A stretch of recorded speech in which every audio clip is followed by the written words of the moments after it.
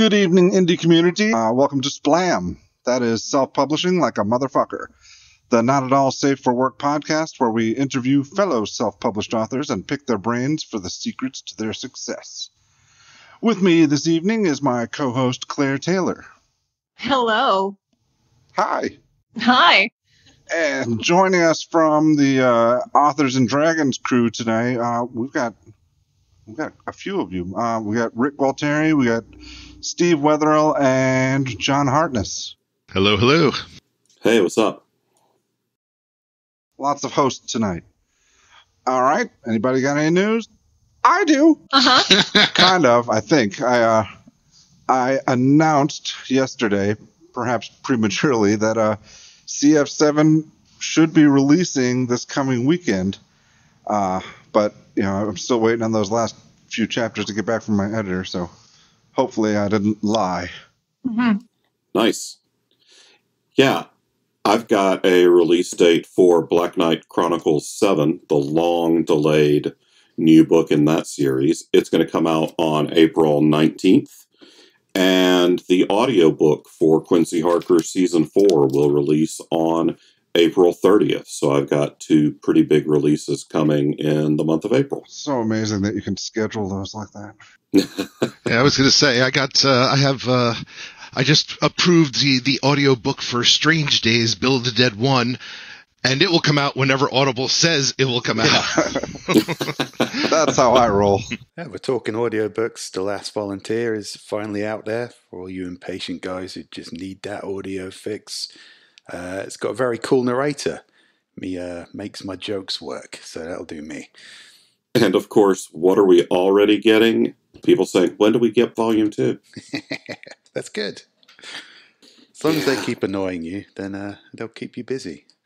And that means they're annoying me instead of annoying you. Yes, there is that. I firmly expect there to be a couple knife fights over people, debating what to use their credits for first. Well, I hope so. In fact, I will be very disappointed if there are not. I actually really want them to use their credits on stuff that I don't publish so that they can spend their cash on the shit that I do publish. That's sneaky. I'm not a good person. Claire, you got any news? Let's see. I have been real slow on stuff, but I am launching a pre-sale for my story alignment service in the next few days, hopefully. What's your story alignment service? It is a story consulting service, but it's you buy 1 hour with me. I sell by the hour, which I swear is totally legit. What if I only last 3 minutes? Well, you are prematurely releasing all these books, right? So yeah, it's just basically a critique partner. You send me you fill out a form about your story. I look over it. I come up with ideas. I figure out, if you're stuck on something, we talk about that. We brainstorm ideas, or if you just like your book, but you're ready to take it to the next level and really enrich themes and that sort of thing, we chat for an hour and you come out a more inspired author for it. At least that's the claim. I gotta ask. So What happens if I send you a story, I pay for an hour with you, and you get it, and it just sucks? Well, I can help you take it to the next level. I'm not going to make every story a masterpiece. And really, it's less of me shaping the story and more of me guiding the author through their story. So there are some limitations, but it will always be a better story on the other side of it. That's awesome. I can very easily spend an hour saying this is shit in a lot of different ways, dude. I mean, come on. You have to be very diplomatic about it. That's what you get paid for. This is why you insist on payment up front, no refunds. Yeah, that's what I was thinking. I'm like, they paid ahead. Fuck them. There's a reason I don't offer this service. Yeah, I give you credit. I'm thinking myself, I'm like, how long before this would drive me insane? Oh, I love it. Because it's not like a developmental edit where you get the whole manuscript and you go, oh no. It's like we just talk about their story when we work on the best parts or the parts they're stuck on, and we can always come up with something. But I'm not responsible for everything in their manuscript making sense. It's more of their self-evaluation and me helping with that. So that's nice. So it's kind of like you're a sounding board, essentially. Yeah, I am. I'm a critique partner, but Okay. I don't know if you guys have ever had like a critique group that really just wanted to tear you apart and make you feel like shit. I'm not that. I was going to say, I call that my beta reading group. Yeah. Yeah, it's very growth focused, and I have no ego in this game, so I'm not going to like try and make someone feel stupid.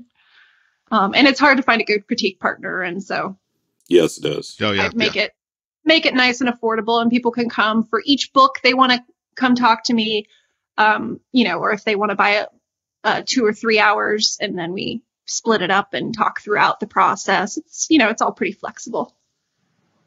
No, I think that's pretty awesome, because you're right. It's like it is hard to find, like, you can find like a local like author group with critique group, and it's like, yeah, you just want to. It's like, why am I showing you this?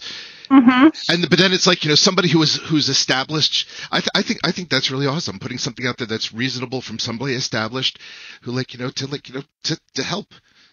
Yeah, Yeah. it's fun. I love it. I did something similar a year or so ago where I did what I called a deep beta read for a friend, and yeah, I enjoyed it. I went through the whole thing and took it apart, but so it was a little different, but it was kind of the same thing, because by the time we were done, I was like, so we're going to rethink some things, and here's how you're going to take this thing apart. And he's like, yeah, okay. Yeah, I also do developmental edits like that too, but it costs so much because it takes so much of my time. Yeah. I'm not selling myself short here, like I do have expertise. So, but I wanted to do something that's affordable that people can plan on, like sort of folding into their writing process. Yeah, and I imagine if people are paying for this, you're probably automatically weeding out the egomaniacs who don't want to hear anything other than their story is brilliant. Well, I haven't had a male client yet. Ooh, burn! Yeah, I say we take up a collection and give her a troll client. Go for it. All right. Well, great. Good luck with that, Claire. Without further ado, I will introduce tonight's guest. With us today, we have John P. Logsdon. I understand you work at NASA. Funny story. Actually, you laugh, but I had been getting phone calls for that guy since I was 17 years old. Now I'll be 52 in 2 days. Thank you. And I remember so many times I would get phone calls from him, and I had no idea what these people were talking about. And then I went to college for astrophysics and realized I wasn't that smart, so I went instead to programming. But what ended up happening was, when the Challenger incident occurred, I got a phone call, and I was getting tired of this because it was constant, and I was pretty pissed off about the whole Challenger thing. it sucked, right? And I remember them calling up, and they're saying, is this John Logsdon? I said, yes. And I knew immediately what was going on. And they said, so what do you have a comment on the space shuttle incident? Do you have what do you think of it? And I said, I think it fucking sucks. Eloquent. And there was a pause, followed by, can I quote you on that? I said, abso-fucking-lutely. I don't think they ever quoted me on that. But then when I turned 40, my mom called him by accident and said, I want to speak to John. And the guy's wife is just like, well, who's calling? She says, it's his mother. She says, that's not possible. Unless you're calling from area code 666. I don't think that's going to work. But anyway, so she called him on my birthday and wished him a happy birthday. And then he ended up, saying, well, tell him happy birthday. She said, well, you owe him money for all the calls he's had to field for you. But, so it's been a fun life living in his shadow. Yeah, I was going to say, I Googled you, and his picture comes up, and my first thought is like, okay, I've talked to John a couple times online. I'm like, are we going to get somebody on the phone who's going to be like, back in my day, we wore onions in our belts? Yeah, I'm standing here with my walker right now. Mm-hmm. I gotta say, I respect the audacity it took to try and ride that guy's coattails into astrophysics school. Exactly. As soon as I saw that, I'm like, well, there's no winning in this game. Come on, you should, with a few of your professors, you should have done the "Do you know who I am?" thing. Yeah. Well, we've talked a bit about somebody that's not you. How about you? Yeah, he's far more interesting. So about me, well, let's see. I started out as a game developer, back when I was a kid, and then I ended up working in online industry and then the games industry for quite a while, 20 years, I guess, in the games industry. Everything from a developer to a producer to an executive producer, blah, blah, blah, the whole deal. And during that time, I actually had met Chris Young, who is one of my co-authors. And he and I, shared a love for science fiction and, all that kind of stuff. And he actually had introduced me to Robert Aspirin. And I started reading the myth adventure stuff, really, had fun with that and everything. And so one day I said, hey, why don't we, joke around, write something, do whatever. And so we started working on some things, and they were just terrible. But after a while, we started getting a little bit better at it. Went to the Gotham School for Writing, just all that kind of stuff. And we had to write a lot of game documents together. Nothing you've probably ever heard. They were all online stuff back in the mid 90s and such. But anyway, so we had to do all that. We had to do pitches to, people like Spielberg and all this kind of stuff. And we just kind of got a little bit better at it as we went along. And so, we eventually, decided, hey, let's go ahead and write something together. So we tried. It was pretty bad. And then I stepped back and wrote Ononikin, the first book called The Quest of Undoing. And I showed it to him, and he was like, I don't like that because wizards are just way too damn powerful. They can blow up a whole army. And I'm like, not the way I do it. So like my main wizard has to drink in order to have power. So the drunker he gets, the harder it is for him to do anything. And so I just came up with all these stupid ways for wizards to get their powers. So he thought that was funny. We ended up writing that story, and then we moved into other stuff. Since then, we've done science fiction.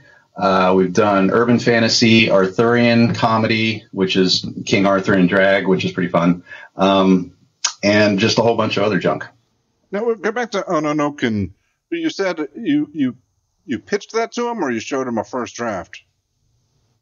I guess I kind of pitched it to him with the first draft. I said, look, here is a fantasy story, everything else. And he's like, nah, I hate fantasy. I was like, just read it. Okay. Kept on saying, I don't like wizards. And then I kind of went into that thing with him. Then he read it. He came back and he says, okay, this is great. I'm in. So it's always been like that with Chris. So for example, when I started Platoon F, I said we had just finished an Ononikin book and I think the second Ononikin book. And then I said, look, you know what? These are fun. I really enjoy them, but they're not dirty enough.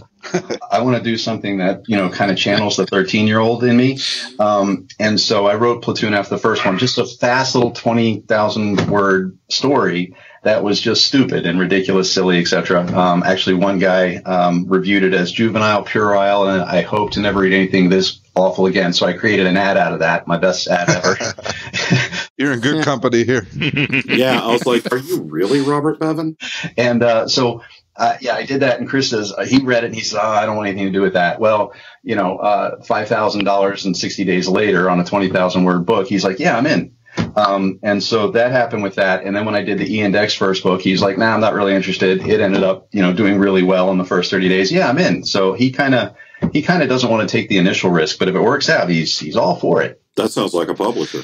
Yeah, I was going to say sounds like every business partner I've had in life. Sounds like what I did to Steve. I don't know, man. Comedy, science fiction. Oh, wait, people are buying it? All right, fine, I'll publish it. Is Steve even here? I am here. I'm just contemplating. I'm just trying to think how many of our collective origin stories here are. I like fantasy, but I want it to be dirtier and involve more drunkenness. I like the fact that John apparently wrote the biography of of Robert Bevan as a wizard. Yeah, John. What you may not know is that Robert Bevan's actually a ninja, but he doesn't have any ninja skills until he's drunk. Isn't that true of us all? Fact. But after the 7th or 8th beer, yeah, we're talking. He's going all John McClane. He's like climbing through the the air ducts and shit, dragging a cooler behind me. So, John, So- have you always co-written, or do you write a series on your own, or what? Well, I tend to write the first book on my own. And Right, then- because you have Johnny Come Lately. Yeah, exactly. Yeah, at least to start off a series, I tend to do that. But no, actually, what you were saying about having somebody to bounce ideas off of and everything else, I thrive on that. So even when I have these other authors that I'm working with, like I got Noah, Eric, and Ben, and Orlando even. So what we do is we'll get together, and those guys actually will write those books. I'll do developmental editing on them, probably write the first one about 40%, and then from there it drops to like 20% for the second one, and then it kind of, whittles down. So I'm not really putting as much words on the paper as they are. But one of the fun parts of all that is sitting down and saying, okay, what's your idea? And then they kind of tell me that, and then we sit there and work together to build a 5-book arc, and then individual books from there, and kind of, really basically build it all out. And that's the part, kind of what you were just saying you were charging for. Mm-hmm. So that's kind of my role there. Chris's role in our relationship is basically just the opposite, where he does that, but I do the writing. So I don't know. I just find it much more fun to write with someone than to write by myself. Yeah, that makes sense. I mean, it is nice to have the sort of, especially with comedy. I mean, it's such a social mindset. Yeah. It's nice to be able to have that back and forth. I agree. I don't know. I guess you have to be a little social yourself. Like I don't know. I've run into a situation where it's like, working with somebody else and it's like, no, that's not funny. Fuck you, man. I think it's funny. It sounds like you're working with the wrong people. Yeah. I think you could have stopped. It sounds like you're just working with people, because I'm pretty sure it's me. Yeah, I was sitting here thinking, let's start from the premise that Rick hates everybody. Or the premise that everybody hates Rick. Sure. It's just a matter of perspective, really. One thing I can say real quick is that when I work with Chris, we do something interesting. We use a program called Fade In, which is a script writing tool. And so on the books that I work on with him, not E-Index, but like Ononakin and Platoon F, and even Queen Arthur, those books, I actually just script everything out, because since it's comedy, it's a lot easier to just go, basically dialogue back and forth, because you can kind of get the timing a little better then, and then you can just kind of backfill it. But what we end up doing is then getting on a call, a Zoom or Skype or whatever, a video call, and, he picks certain characters, I pick certain characters, and then we just literally go through the entire thing, like we're reading it live. Which we do parts of that for our group and stuff. And, they get a kick out of it, especially when we're drunk and do it. Yeah, it actually helps a lot, because we get to sit there and go back and forth. And some of the jokes, if we actually crack up about, it's great. Otherwise, it might be, wait, what if we threw this in? And what if we, so it helps out a lot. And then you just kind of flesh out the whole dialogue, tags, and description around the rest of the story, because you still have that information in your head or, in the scene structure. But just having the dialogue really helps a lot. Doesn't work for things like E-Index, but it does work for those other types of stories. Are you guys doing this via voice recorder, or you're actually typing it out as you go? I actually type those out. So Chris doesn't do any writing at all. I do the writing. He'll do some outlining now and then, but I do the majority of the writing. Do you find that the co-writing process takes longer per book, or does it expedite it? I think it actually helps. For me, it helps, because otherwise I'll just sit there staring at the screen. I mean, I don't get writer's block, but I get writer's boredom. And so I'll sit there and look at the screen and just kind of go, nah, I don't feel like doing this. But if I have somebody else that, I kind of get jazzed about, oh, this is funny as shit, I'm going to finish this up. And then I send it to Chris and go, dude, you got to check this out. He'll get it. He'll start laughing. And then that kind of jazzes me to go forward. And having the other authors, it's a case of, you want to get paid? No, I'm just kidding. That was kind of the same experience I had with Steve when we wrote Hell's Titties. But I'd also add that there's the factor of not wanting to let the other author down. It's like, if he gets back to me with 10 or, 2,000 words, then I'm going to sit my ass down and write 2,000 words and get it back to him as soon as possible. I'll show him. No. I was going to say, when I wrote Like and Moon with my friend Ruby, there was a little bit. It was like that friendly competition of okay, here's 2,000 words. Well, I did 3,000. Oh, really? Well, I'm going to do 4,000. That's not really what I had in mind there. I was thinking more like, I'm not the only one, doing this, so I don't want to be the guy that falls behind. And that was probably one of the fastest books I've ever been a part of writing. Yeah, that went really well, considering it was definitely our first collaboration. It's probably the first novel collaboration I've done that hasn't ended after we quickly realized that it wasn't going to happen. So yeah, it was a incredibly quick experience. I do think there's something kind of, I guess you don't get stuck in your own mental labyrinth as much. If you write 2,000 words, you might not necessarily know what you're going to do next. But then if somebody else is, putting in an extra 2,000 word, it kind of re-inspires you and I guess helps you out of any potential quagmires you might have. I think there's, and maybe competition is the wrong word. I think there's also that inspiration aspect of it. When you get something back from like the co-author and it's really awesome, it just makes you want to be that much more awesome. Right. Yeah, you really don't want to underdeliver after that. Yeah. So I think it'd be an important point to illustrate the difference between co-writing and ghostwriting, because that is a hot topic right now. So from what you're talking about with co-writing, it's very hands-on, right? Oh yeah, totally. I've actually been approached as from somebody who would say, "Hey, you want to ghostwrite that? You want me to ghostwrite something and so on." I personally don't feel comfortable with that, mainly because, and this is what I tell the guys too. I mean, Orlando writes, his book, Eric writes his book, Noah writes his book, etc. Ben writes his book, but I make a point to say I'm not a publisher. I'm a co-author here. Yeah, I'm the guy who's putting the money behind it, but I'm a co-author here. And so if you just run off and write something and come back, I'm going to go, hey, that's great. Good for you. Now let's get together and actually design what we're going to do.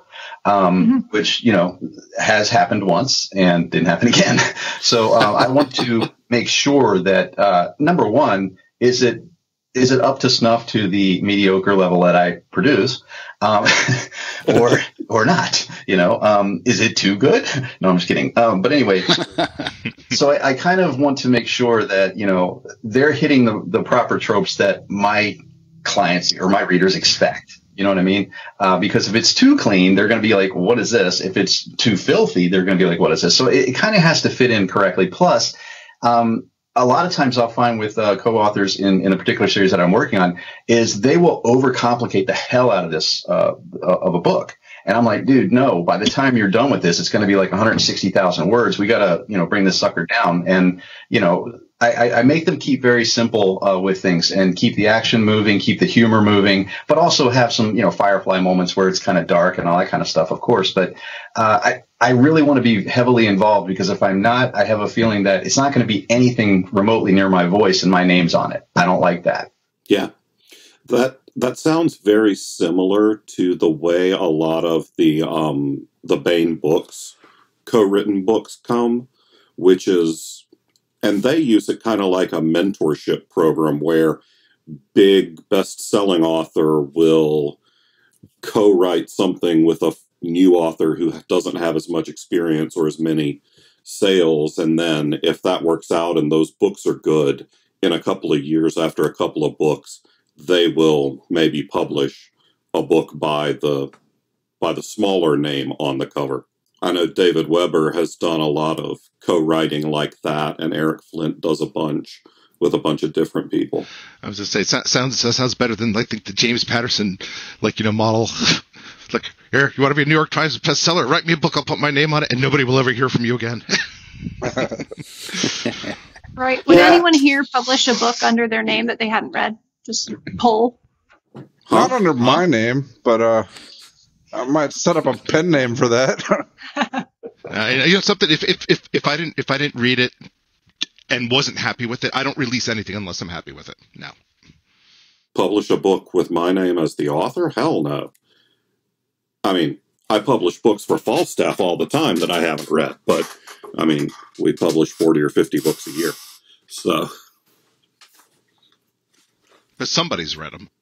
Yeah, I mean, one of the people that are part of the publication team. Yeah, that's probably important to say. Yes. Falstaff don't give a shit. Give us your shopping list. We'll stamp our name on it. Yeah, I may not have read them, but either me or one of the 3 editors that we work with. As long as somebody's read them, that's the important thing. More importantly, as long as somebody who you trust has read them. Yeah. So does anyone have any more questions for John about writing before we move on to what I'm really excited about? I mean, I'm excited about your writing. Sorry, John. But ReaderLinks, I want to talk about ReaderLinks. Sorry, I didn't have a credit card handy. Well, what's coming up? What have you got in the pipeline? Pimp yourself on the writer front for a little bit. Oh, for the books. So let's see. This Friday, we are launching book number 3 in the Savannah Sage series, which is the Seattle Paranormal Police Department. That's called Blood of Bones. On the 29th, Orlando Sanchez's Dragon's Plight from the Badlands PPD. That's actually pretty funny. It's based on, it's kind of a takeoff of Smokey and the Bandit. So that's kind of fun. Then we're doing our first lit RPG book, which is called Vines of Ostera. It's from Kazaron Online, which is a world that I created with Noah Sturdivant. And so that's coming out, I think it's on the 12th of April. And then Ben Zackheim has on the 26th, we have the New York PPD book, which is, oh boy, Deadly Claws, I think. And so, yeah, there's a lot going on. I have a book coming out every 2 to 3 weeks. That's fantastic. Nice. I was just about to say that the co-authoring process must be an incredibly expedient way to get something from concept to release. I guess it's just you probably couldn't manage that on your own. Well, no way I could do that on my own. I tried at one point to write that fast. It does not go well. You burn out super quick. Yeah, I'm sure there's some superhumans out there who do that, but yeah, our first 2 guests. Yeah.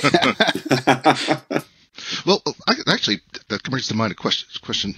I mean, with the books coming out that fast, I mean, do you have like one go-to editor? I mean, I don't like a small platoon of them. Like how do you get that shit edited that fast? How do you get that shit polished? So I have a 3-step process. So the first step is that I have a team that's called the Advanced Story Squad. Yes, Team Ass. And nice. It's a very small team. They get roughly 3 to 5 chapters a day, most every day, of the book that's coming through. And these people are, really into the different series that I work on, and they know them probably better than I do. So anything that comes through, they're catching like continuity errors, hey, in book 1, you said Ian couldn't talk to his own dick, and in book 4 he is, that kind of thing. Wait, who can't talk to their dick? What? Oh, all right. So anyway, you have that kind of thing, and they also catch a lot of grammatical issues and so on and so forth, because there's a number of editors who are actually on that team. So they report everything through ReaderLinks to me, and then or to the author involved, and then that author kind of fixes things. So you'll end up with like 200 errors caught just from them over the course of their read. Then you jump from there to Team Damn, which is Demented and Magnificently Naughty, I think. And that's 170 people. And so, again, a number of people from there will eventually graduate to Team Ass, which sounds really bad because I always say, welcome to my ass. It's roomy in here. But anyway, and so then I'll get like 80 signups or 100 signups or whatever for each book, because some people are into a certain precinct and not another or whatever. So those people then go through it. You'll end up with another 100 or so like that. Then I got lucky. My wife is a professional editor, has been for a very long time. So she then goes through that whole process with that, which means she reads a hell of a lot of stuff that I work on. And from there, we are done.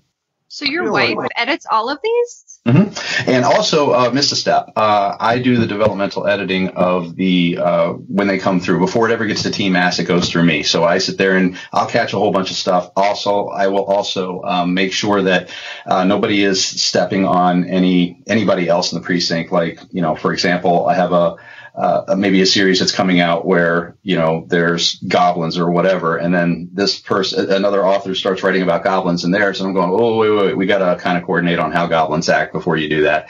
So we start, we'll go through that concept if they introduce something to that effect. So I'll fix those things. I'll also rewrite portions of what they've done. And then I give it back to them. They review it again. So there's so many eyes that are looking on every single story that, is it perfect? No, but we catch a ton. Yeah, that's with my expanded Bubba and Quincy Harker universes, the oversight of making sure that everybody's monsters do the same things is one of the things that we have to pay attention to. So for that, one of the things that we do is we have a wiki. It's a hidden wiki, and Noah actually is managing it for the PPD, and he's also starting on the Kazaron one. The idea there is that everything that's brought up, we enter into the wiki. And so when an author jumps to go, add a new character type or class or whatever, we say, jump to the wiki first, verify everything is cool in there, and make sure that you add any changes or whatever. So that way we have a central repository as opposed to it just being in my head, because, that sucks. And again, all the people on Ask, they could jump into that wiki as well and go, hey, you said here on the wiki, blah, blah, blah, or whatever. So yeah, we do have that kind of repository for that information because there's just way too many characters and way too many monsters and stuff to keep track of manually. Nice. I need a wiki. Yeah, me too. What site do you use for that, John? Zoho.com, ZOHO.com. All right, I know we want to get to reader links, but I thought we might let you wrap up with that. Before we get there, I'd like to ask about marketing. How do you market your books? Multiple ways. So I have a Facebook group. I'm sure most of you guys do that too. Of course, the newsletter, multiple pages. So I have a page that's kind of just for me as an author, but I also have a Paranormal Police Department page, and we'll end up doing a Kazaron page as well. So whenever we do our Facebook ads and stuff, we tie it directly to that, so we can build, all of those people going to there. Also doing AMS ads, AMS Advantage ads, working on BookBub ads. I have, I've been recently working with a couple of people actually on working on the ads and so on with me and trying to help me maximize my efforts there. But, with all the stuff that goes on between developmental editing, writing myself, because I'm writing 2 series on my own, and then also running ReaderLinks and all this kind of stuff, you got to have PAs to help you out. Otherwise, there's just no time. All right. Anybody have any more questions about that? Do you take weekends off, John? Weekends. I'm not familiar with this term. I must look it up. Actually, no. But here's why. So I worked, how many years in the corporate world? I'm sure we've all been there. And, when I actually got laid off on December 15th of 2017. Oh, that sucks. No, it was great. Oh, all right. Never mind. Best day Congratulations. Of my life. Yeah, best day of my life, actually. We were on a conference call, and I worked from home, and I was on the video, and everybody in that room, sorry, I'm laughing, but it's funny. Everybody in that room looks so sad. And I'm on the monitor. I'm the only one on the monitor, big fucking monitor, and I have the biggest smile on my face. And I remember one of the programmers on ReaderLinks, he after the call, he said, "You are such a dick." And I'm like, what? He said, the whole time, man, everybody else in there is like a funeral, and you're just big old smiling face on this massive screen. So anyway, yeah, I was pretty happy I got laid off. But once I did, I started working harder than I've ever worked. And honestly, I work my ass off. I work all the time, and I love every minute of it. So I don't mind at all not having weekends. It's great. It sounds like you're spinning a lot of plates. It's a big operation. Yeah, it's cool. But yeah, I'd be paranoid about taking time off. It's like, what if I, you've got a rhythm going on. You don't want those plates to start dropping. I probably wouldn't take time off either. It sounds well, the good news about that, I mean, I've been sick a few times because, it happens. But when that happens, I have so much that, is already either preset, pre-made, ready to go. I even have I have an extra, I think 2 books right now that are ready to publish that I'm just kind of holding on to. And that way, if it comes down to it and I'm just like, hey guys, I just can't do any developmental editing for this week. We're going to have to, alter the schedule a little bit or whatever. The guys are always, we're all pretty laid back about it. because we have a buffer built in anyway. So even if we say, hey, we got to go pre-order this Friday, for example, this is actually happening right now. We were supposed to be going pre-order this Friday for Orlando's book, but he had some issues. He wasn't able to get to it in time because of some other production schedule that he had going on. So because of that, we just said, okay, no worries. We're just going to launch the book next Friday, and we'll start, putting up a bunch of, images and stuff and teasers and trying to get people all excited about it. And so we'll still launch it the same day. We're just not going to hustle to get to pre-order. That's all. So we ended up, because I don't know if you guys know this, but sometimes pre-orders don't work right if you put up the fake file to start with. Yeah. And so I'm not messing with that. So if it comes to that, I have an extra week that I have to play with. But if I got stupid sick, well, what are you going to do? Yeah, I was going to say I've started putting the first page where it said if you the reader are receiving this file, Amazon screwed up. Yeah, exactly. Yeah. Well, it sounds like you got your shit together. So maybe I think that's probably the mental puzzle piece I'm missing here. Well, I spent a number of years as a product manager and a producer and all that crap. So you kind of learn, especially in a startup, you kind of learn how to put everything together and make sure that your time is well spent. You learn those things over the years, and then you start applying it to yourself and realizing all this stuff. And so I'll put on a different hat for each thing that I'm doing. Actually, literally, when I get into business, I put on a safari hat, but it's just weird. But whatever.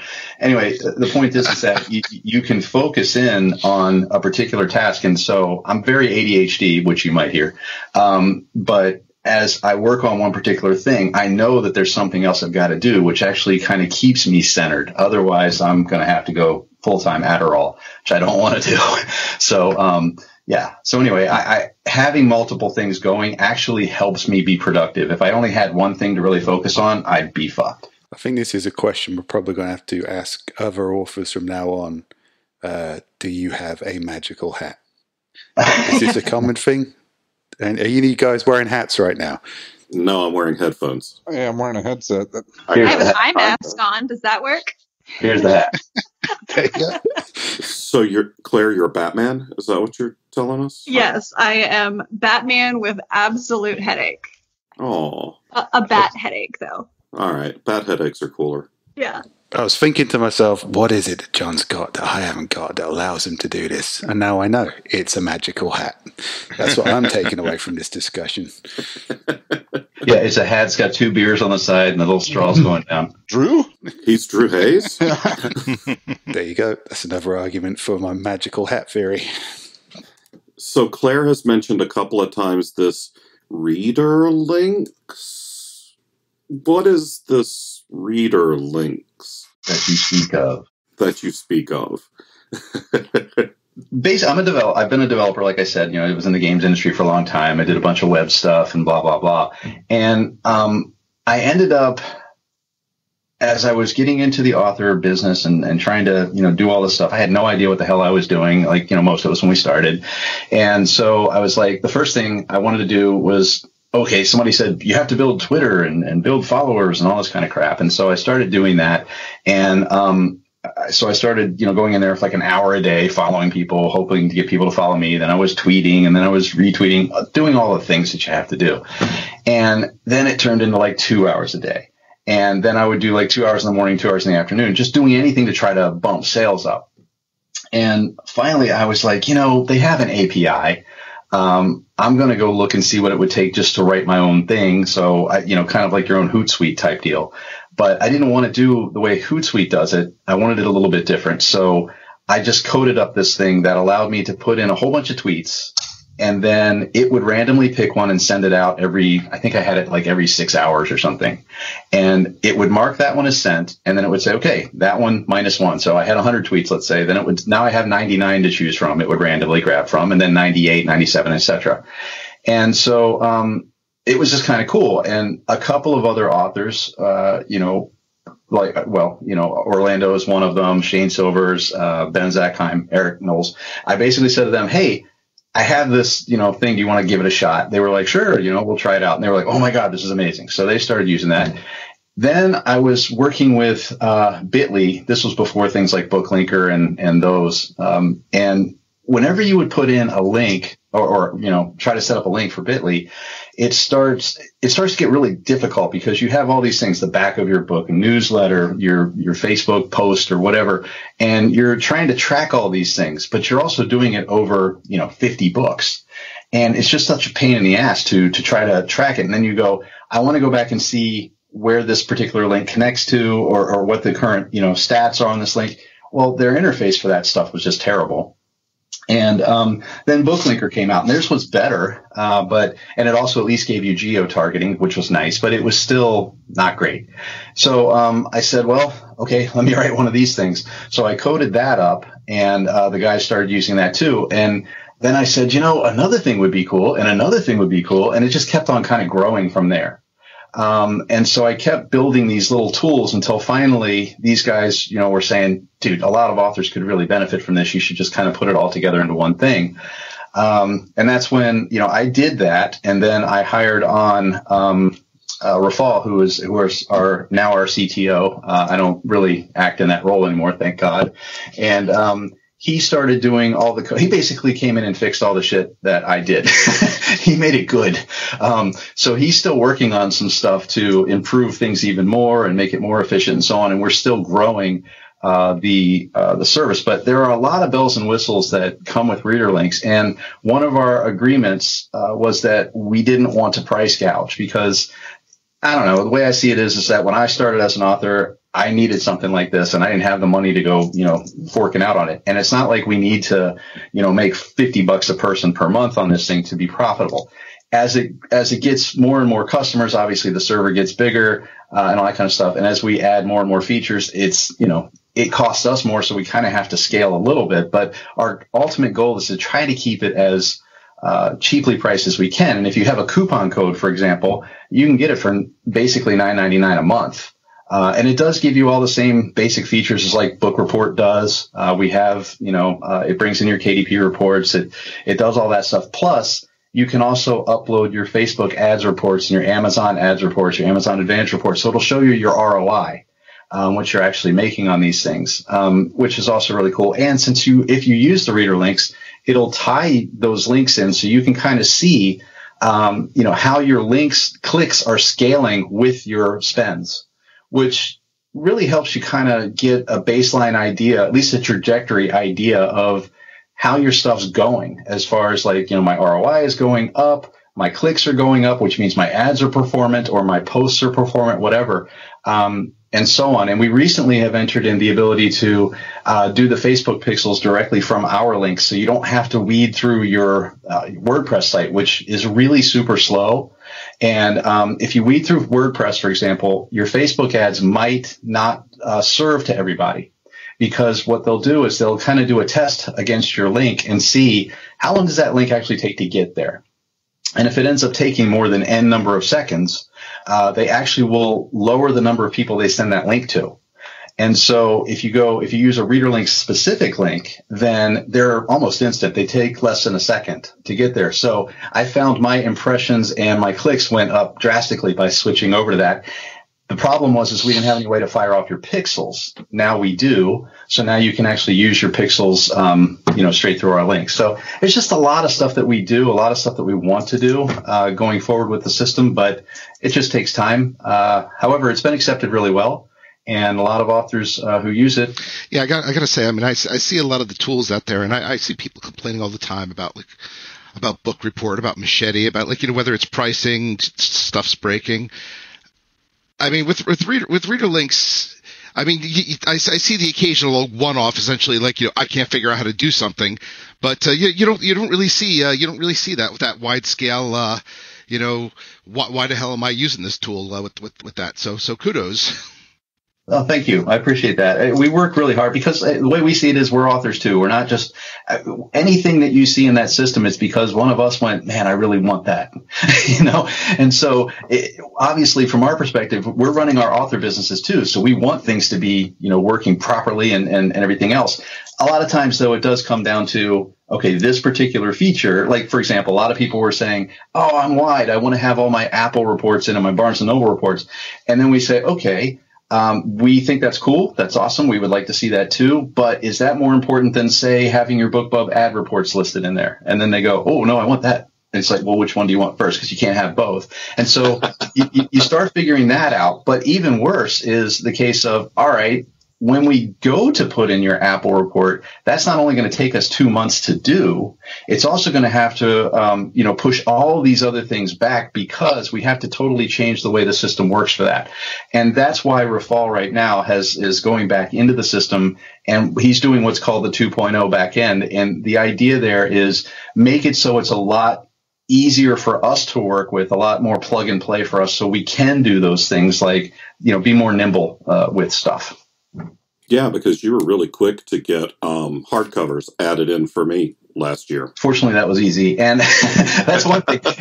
That's one thing. If it ends up being a programming project that I can take on, usually that means they're pretty straightforward, and I don't have to dig into the depths. Because if I have to dig into the depths, I'm not writing, and so on. That's why Rafal is actually here. He's the one who's supposed to be taking care of all that. Plus, if I do something that's deep, he's just going to have to fix it anyway, so he doesn't let me. Smart guy. Yeah, very smart. So one of the things I am trying to do, and so I'll let you know about this here, is I'm working on the ability to see what your read-through is. And that's kind of going off of Michael Cooper's spreadsheet. And I already talked to him about it. He was like, yeah, man, totally. So that's cool. So the idea being that, you can go into your individual book record, type in the KENPC value that you get, off of the KDP site. And then from there, if you do that with all of your books, we can kind of calculate based on your drop down. You could say, what's my read through yesterday or this week or last month or whatever. And you set like this thing, and it can kind of, it's all guesstimation, obviously. But it can kind of go through and say, hey, you've got a 50% read through from book 1 to book 2, but from book 2 to book 5, you're at like 90%. So maybe the first person from book 1 just didn't like your shit. But as soon as if the people who did get to book 2 pretty much went through your entire series, and those are the people you want anyway. But being able to know that gives you, some insights as to, is my advertising working? Is my first book working? That kind of thing. And where am I losing people? Cause I might be, doing great up to book 3, and then everything just drops and nobody reads past book 3. So where did I screw up in book 3, etc. Nice. Yeah. Quite a lot. I've been looking at that I'm really excited about, but I haven't really dived into with ReaderLinks, is this ability to bring on virtual assistants. Can you talk about that? Yeah. So one of the things that you can actually do there is a person signs up to ReaderLinks, and they basically convert their account to a PA or a VA account, which means they don't get charged. So it's free for them. Then you basically go into your pen names area and you say, I want to add a personal assistant. When you go to do that, you set on applications. So you turn it on. That way people can't just constantly bombard you with requests. So you turn on the applications. It tells you what the ID is. You give that to the person that you want as your VA. They go ahead and enter in that information and click go.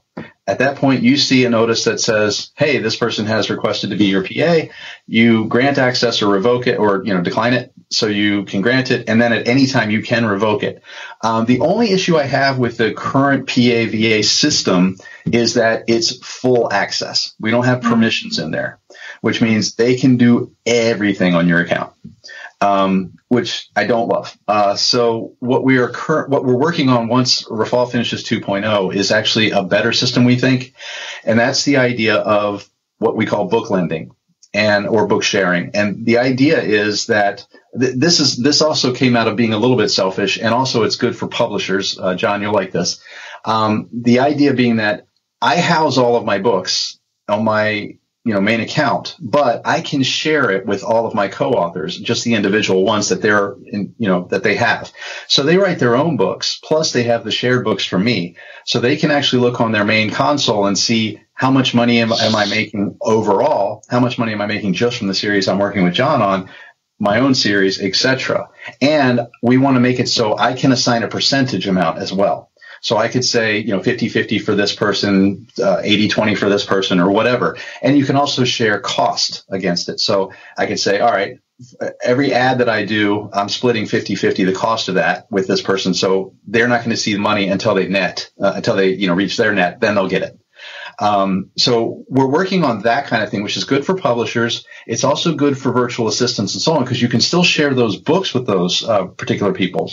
But you can also control what else they see. I mean, if you're, writing Bigfoot porn, you probably don't want them to see that, that kind of thing. Or you could just be shame-free. That's true. Now, John, that's an awesome feature. I'm really excited about that. Once that gets up, it's going to be amazing. Because I would love to have a platform where my assistant can come in and work. But I also, I don't need her seeing everything. Yep. Understood. John, you've been going like a mile a minute here. And I've caught some of it. Understood a little bit less than that. We now know you don't work for NASA. Yeah. What? No. Hold on. When was that brought up? Who the fuck is this Shit, guy? apparently I missed something. No, but I've got. I thought we were getting the NASA guy. God damn. I've got two questions. The first of which I'm not quite sure how to phrase. So I'll have to ask you to meet me halfway here. But back when you were talking about the read through. All right, so book 1, 60% of people went on to book 2. Then 90% of those people went on to book 3. Yada yada yada. Is there like a? And you were also talking about Facebook pixels and stuff. And all right, well, now slow down. I'm just I'm trying to gather my thoughts. Do you have? Is there a mechanism here where you can collect the information of the people who did go on? To the readers who went on to read the whole series. Do you know what I'm saying? I do know what you're saying. Okay, good. So the no is the answer. Sorry. The problem there is that, as we all know, Amazon hides the identities of the people. And at the same time, so does Facebook. So do you know what a Facebook pixel is? Yeah, I use them. Okay, cool. So what that's going to actually do, though, is just basically tell Facebook who the person is, but you don't know. And so they're storing the information on that. That's why you can't ever see those people. One of the things that we are trying to do, we're never going to be able to get you the name of the person. Well, I'm not going to go visit them. I just want to target them. So I noticed he didn't move on to book 3. What's your Yeah. problem, buddy? I'll target you. The targeting aspect is perfect for the pixel, obviously, because you can build a custom audience and then target that person. Right, and a lookalike audience based on that. Correct. But that's one of the things that's nice is this. How many books are in Critical Failures? 6 and soon to be 7. So one of the things that we have recently introduced is a thing called a common identifier. And I'll explain that, what I mean there. So if you use a ReaderLinks link in the back of your book, and let's say that link is just, to sell the next book or to review the current book, what you can do is you can, so as an example, in the back of my Paranormal Police Department books, I will put a link for selling the next book, and then I'll put a link for the review of the current book. And I'll do that all the way through the series. But the problem there is that, when I have, when I'm done with the PPD this year, it's going to be like 30 books. So that's a lot of books. And every time I go to create a custom audience, I'm going to have to grab a piece of each one of those links to put in that custom audience field. So, if the link is like 102 and the next one is 108 and the next one is, 212 or whatever, I'm going to have to put those all in. So what we did was we came up with this thing called a custom identifier. So now what I can do is I can basically edit that particular link record on ReaderLinks, and I can just put in something that means something to me. So I will put, for example, PPD for Paranormal Police Department dash BBS, which is back book sale, or back book review would be BBR, right? Then I put that on every single one of those links for those books. Now, when I go to create a custom audience, all I have to do is put PPD BBS. That's it. And then from there, it will automatically track every single link that has that particular moniker attached to it. So this is great because even if you already have, like John, you probably already have ReaderLinks links on the backs of your books now. You're thinking, I got to go back and, do that. No, you don't. Even if you just go in right now on your ReaderLinks account and you add those, and then you check the little box that says, use these as page views, it'll still work. You don't have to republish anything. It'll just do it as a page view as opposed to an actual link connector. So it will still allow you to create a custom audience super fast, super easy, with just one, keyword. And you won't have to republish at all to do that. So this is just an example, because this way you can say, I want to target everyone who has reviewed my book. I want to target, I mean, that could be bad. You might get, targeting people who hated your book, but I want to target everyone who has, purchased the next book from the book, or at least click the link to purchase the next book, from the current book. We don't know if they actually purchased because, Amazon doesn't tell us that. But, that's kind of the point of all of this, is that any links you have inside of your books and so on, those are warm readers.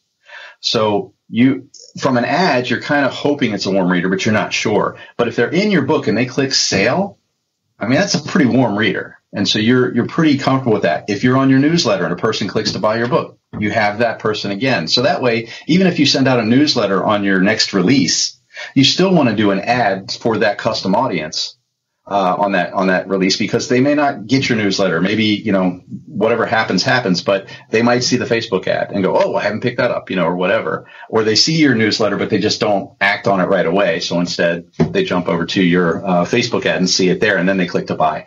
So we try to make it so utilizing that pixel with our links makes it easier for you to target the people are more likely to buy your books than just random people you have no idea on.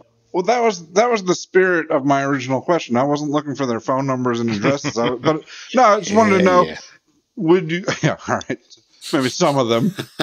I was going to say, Bob's going to start creating custom audiences. Fuckers who didn't read book 3, fuckers who didn't read book 4.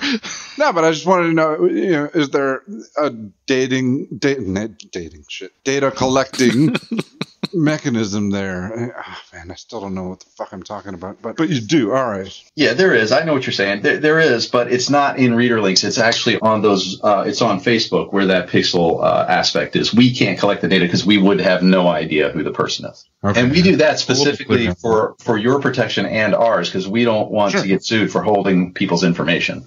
So, all right. And my other question is similar, I think. Like 30 minutes ago when you started talking about this, you said you can calculate ROI, and I was wondering, and you mentioned like Facebook ads. I was wondering, how do you do that? How do you calculate ROI on a Facebook ad? Sure.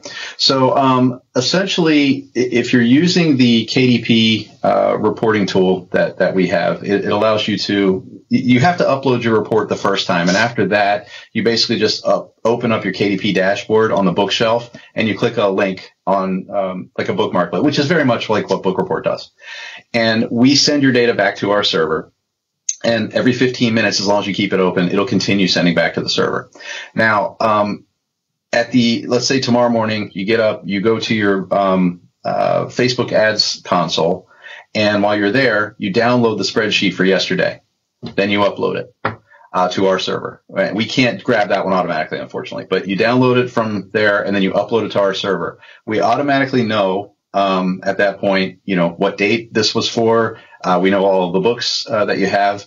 You can then go into our ads section, and you can assign each one of the ads, because we're not going to know which book it is. I'm sorry, but we will allow you to assign each ad to a book. And then from that point on, we'll know what book it's attached to. So what you can do at that point is every time you upload your reports, assuming you haven't added new ads, because if you do, you need to assign them so that way you have them accurate. It'll tell you, here's how much you spent yesterday on ads. Here's how much you made yesterday on KDP. Here's your ROI. So it's just basic, subtraction and then a calculation to get the percentage. And you can do the exact same thing with AMS and AMS Advantage ads. Does that make sense? Kind of. So it's really just, you're uploading your Facebook ads report to us, and then we take it and we do a calculation based on how much you made yesterday versus how much you spent yesterday. That's pretty much it. But you have no way to know which sales came from Facebook ads. Oh, no. There's no way to know that. Yeah, all right. That's kind of what I was wondering. Yeah, there's absolutely no way to know that. All we can tell you is, here's how much you made, here's how much you spent, and assuming that you attach each one of those ads to a book. You don't have to do that, but you should, because that way you can go into the book level and actually see how much did that book spend yesterday and how much did you make on it. Right. Yeah. And I think even if you just do that every day, you're probably miles ahead of most indie authors when it comes to tracking your. Yeah. Yeah, no, it's true. And that's the other thing to keep in mind is that a lot of this is estimated information. It's never going to be perfect. And the reason for that is because we don't know when Amazon's exchange rate hits. So maybe you have, 10 sales in the UK or something, and the exchange rate was, 25%. But by the time they actually report it, it's 27.2% or whatever, some value. So there's no way to really know 100% with 100% accuracy. But our goal is really to help you trend and, get an idea of where you're at, how you're moving. You're not going to be off thousands of dollars by any stretch. So it's like, you might be off, $50 in a month or something like that. Sometimes in your favor, sometimes not, which actually goes back to the co-author thing. One of the things I say to the co-authors is, depending on the level that I'm working on, let's say it's a 50-50 split that we're doing, is I'll say, look, I'm basing everything off of ReaderLinks. I'm not going to go through and do a due diligence, a deep dive or anything else. You can see the reports just like I can see them, and everything else, but I am working through ReaderLinks. If that's going to be a problem, we just won't work together. And that's it. And so, I'm very meticulous about making sure that the reports are being updated and that, everything else is part of my end of the bargain. But they do realize that some months they might be down $20. Some months I might be down 30. You know what I mean? So it all evens out in the end, but that can happen. That makes sense because you're not working as a publisher. No, if I was doing a publisher, it'd be a little bit different. I agree. Yeah, we don't want to talk about how long some of that crap takes. Yeah. Well, but that is a good point, because as I was mentioning earlier, for the publisher account stuff that we're working on, again, we're at the mercy of the data we're given. So there's really not much we can do to ensure accuracy. And that's it's going to be close, but it's never going to be 100% right. And do you guys go in and update the rates for page reads each month? Yeah, so what we do there is we allow you to change it if you want to, or if you set it to 0, we do an average over 6 months. Cool. That's smart. Rather than riding the wave, the big ups and downs. Yeah, because you never really know what it's going to be. And then once you find out, it's, 2 months later. So it's all estimated up to that point. Great. So you guys have any more questions for John on the ReaderLinks or his books or anything like that? No, my mind's pretty blown. Yeah, I was going to say, we're back to Magic Hat here. Oh, I'm sorry. I didn't mean to get all, crazy technical, but I started. No, it was great. I mean, I'm sure, smarter people than me will really appreciate this information. Yeah, something. Next week we're just gonna grab a guest who's like, "What's your secret of your success?" I write books about Bigfoot fucking. That's it. Great. So I'm going to be on next week. Cool. Yeah, next week he'll be on as Lon Chogson. His very carefully crafted pseudonym. Yeah, just don't pick it like another pseudonym that works at NASA there. Yeah. Neil Armstrong. Bigfoot fucker. Okay, now that I think's worth probably. Yeah, I know. Why is that not a series?